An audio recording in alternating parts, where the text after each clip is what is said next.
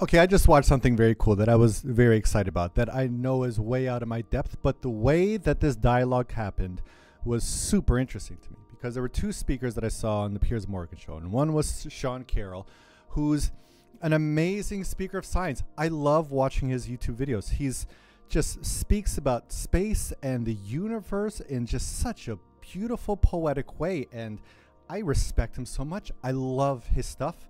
Like him and Brian Cox, like they're brilliant. They're so soothing to listen to. And then I saw that he was debating Eric Weinstein, who isn't as soothing, but he really seems like he knows what he's talking about. Like he uses a lot of terminology for math and physics that I know I am by no means qualified to say if he knows what he's talking about, but the big words sure do sound convincing. And so I will totally acknowledge if I'm overestimating his intelligence here. Maybe. But here's the way the dialogue went that was just so utterly fascinating to me. So Eric wound up saying, like, look, I've been in this field for a long fucking time, all right? And I was in the room when Ed Witten wound up really changing the whole collective sway of where physics went because he's a very intimidating guy. And the direction that he went with physics is a way you could go with physics, but you kind of forgot another way that you could go with physics, and I'm going to show you what that way is. And the reason why my way is so important is because with the other way that everyone's going right now, with Sean Caroll's line of physics, the best that we could do is probably get to Mars, and that's it.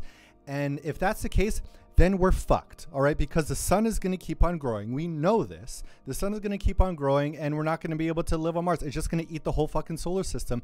We have to find a way out of here. And he's saying, this is very important. If we just stick all of our energies with you, we're all going to die.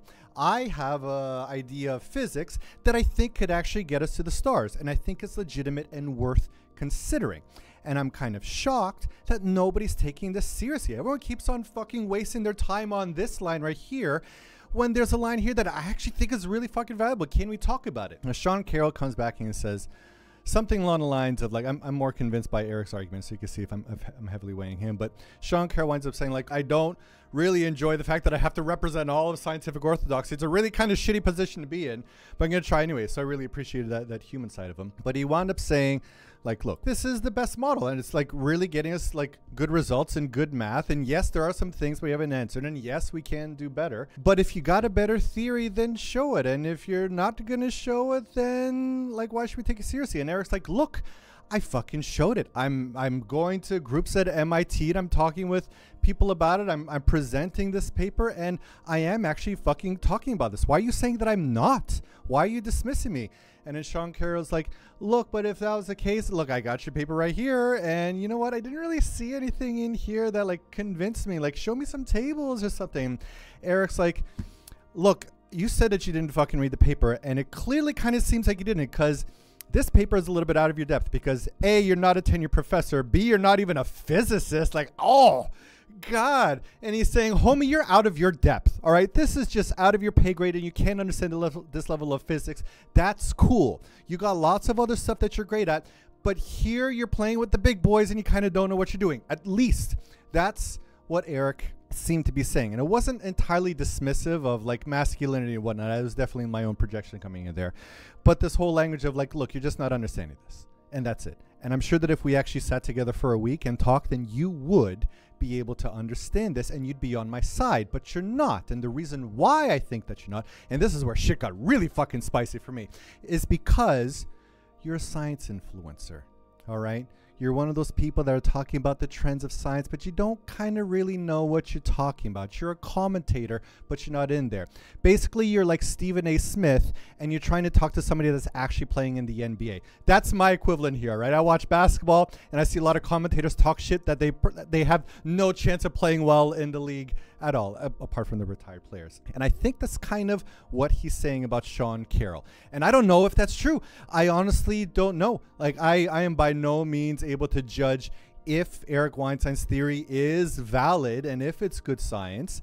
And I'm not able to say if Sean Caroll doesn't know what he's talking about in terms of physics, or if this is out of his depth, or if any of the mathematical terms that Eric Weinstein said were qualified. But I think that this was such a pivotally important dialogue. Like, this was on, I think, Piers Morgan is mainstream television, isn't he? Like, I think so. You want to saying he had the last interview with Stephen Hawking? I don't know. I remember seeing Reddit not say good things, but that doesn't matter. It's a popular show. It's a big show. All right, this is a big show, and you have two physicists debating what direction we should go with physics in the future, and both of them are essentially trying to discredit the other person's career. Basically, Sean is saying, Eric, you're not qualified, you're not following the process, you're kind of not doing anything, and kind of trying to like dismantle his career, not like thoroughly dismantle and whatnot, but discredit him on this huge show. And then Eric's like, buddy, you know what? You're actually not qualified for this either. You're not tenured, you're not a physicist, and you know what? You don't understand this. I read recently When We Cease to Understand Ourselves. It was an amazing book, and it talked about like how a lot of scientists and mathematicians wind up pushing science really, really far and doing extremely dangerous things about it. And I kind of like knowing a little bit about the history of science and understanding how some mathematicians are just like, hey, I got too far, I got to leave, and I can't let anyone else know about this. And they go to the woods and they hide because they know some things that could really change the future of the universe and of our subjective experience. And seeing this on TV and seeing two people talk about this really seems pivotal and important to me. And I was amazed. I don't know what's going to happen next. I'm just very impressed, and I want to share some of my joy here. So I hope you enjoyed that. Thanks for watching.